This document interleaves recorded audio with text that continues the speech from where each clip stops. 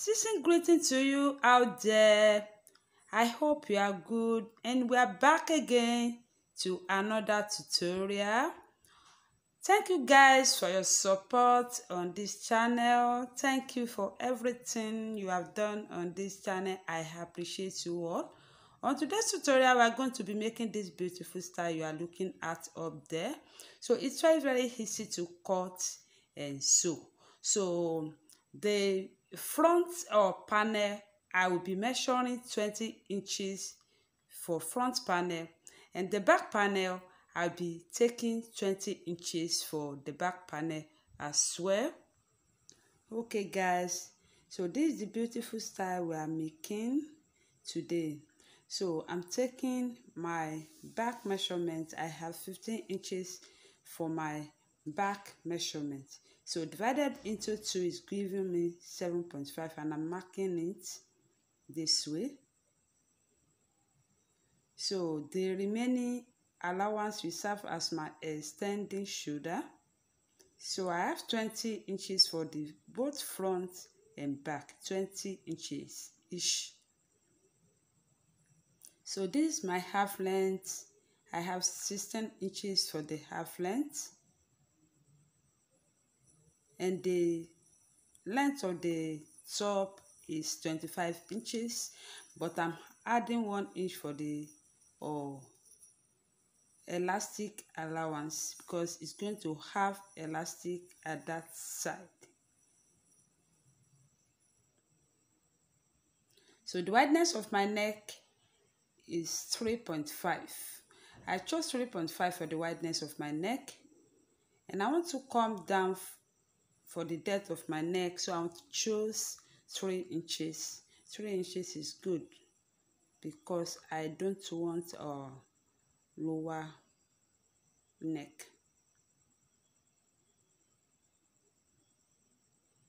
Okay, I want to measure the armhole, and I want to choose 12 inches. So I'm marking on the point of 12. So here I'm coming down 1 inch for my shoulder slope. So 1 inch is fine for the shoulder slope. Okay guys, I'm connecting the shoulder slope to the wideness of my neck right here. So I'm connecting it with my chalk.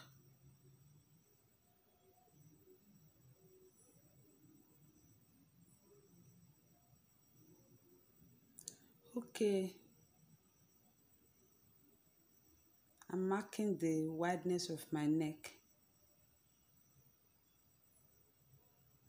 I'm connecting it together.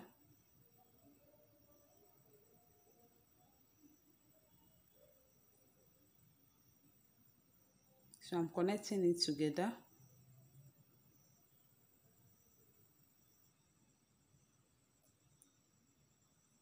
Alright, this is the armhole, 12 inches, and the 16 inches is my half length. So 25 inches is my top length, and I left with 1 inch for the elastic allowance.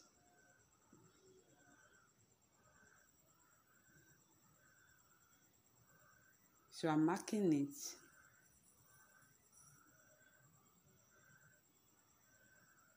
Okay, I'm placing the cutter of my waist measurements on my waistline. I have 32 inches for the waist. Divided into 4 is going to give me 8 inches, and I'm adding 1 inch for his and 2 inches for the sewing allowance.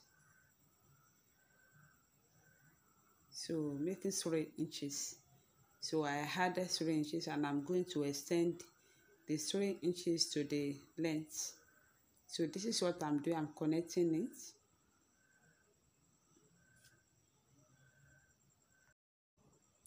Okay, I'm connecting my armhole to my waistline. armhole to my waistline and to the length of the top.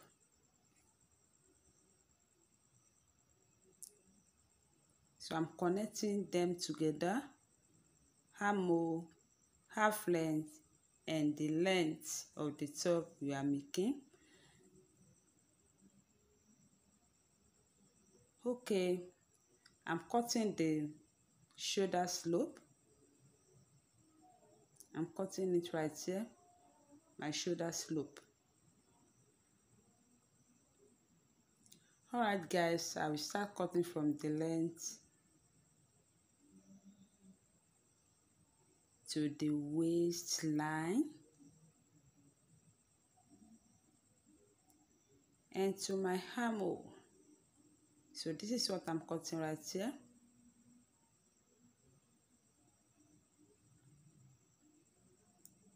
I hope you can see what I'm doing. Okay, I'm not going to cut the neck, the wideness of my neck and the depth of my neck. I'm not going to cut it because of the style we're making.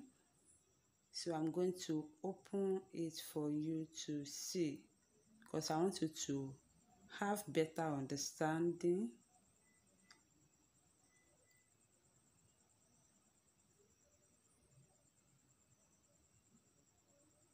So I've opened it for you to see.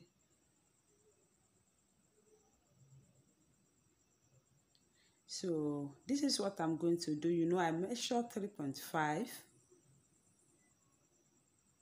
So I located the middle before I opened it. So you know, I measured 3.5.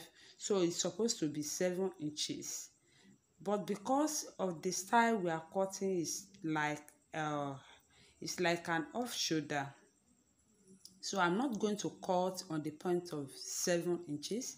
So I will move away from that 7 inches. I'm adding 2 or 3 inches to it.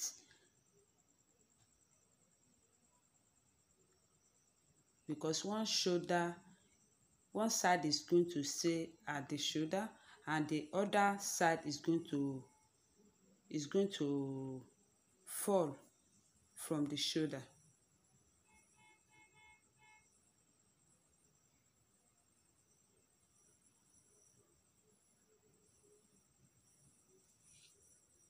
So I'm marking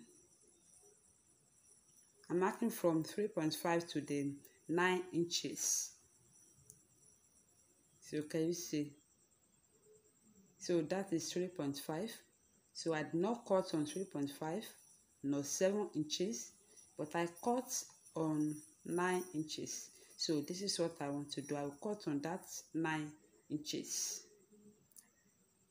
And you can extend your home if you don't want a wide neck.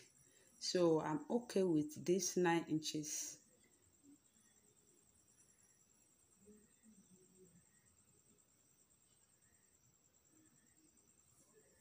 If you want wide neck, you can do 10 inches, 12 inches, depending on how you want it. So I'm cutting on the point of 9 I made to the 3.5.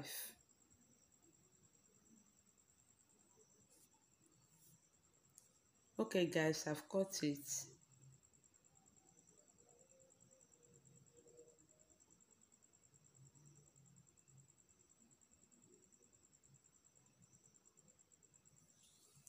All right.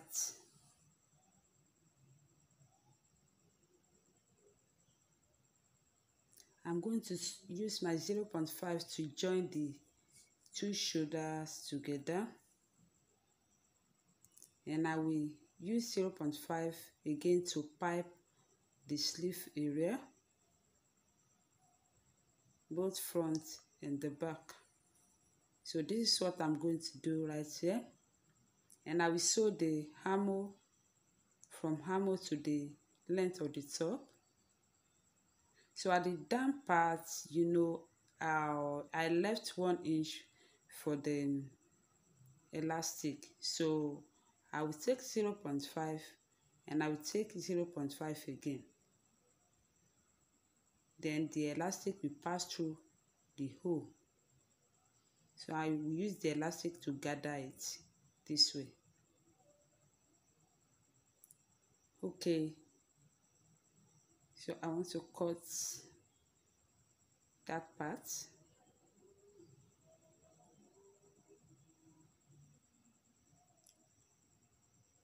So I'm going to use the elastic at that point as well. So I'm using my elastic at that side and at the other side. So the neck I'm going to cut or facing and use it to pipe it both front and back. I'm cutting facing for the both front and back. Okay guys, so this is the slanted shoulder top I made. So can you see, I gathered this side with my elastic like I said. So this is the down part with elastic and the other sleeve. So this is the, I use my facing to join the shoulder, both front and the back. So this is what I have. I hope you like this. Okay guys, this end of today's tutorial on my slanted shoulder top. This is very beautiful. Can you see the sleeve? It's very lovely. Can you see the shoulder? I told you if you want lower shoulder, you could go lower than mine.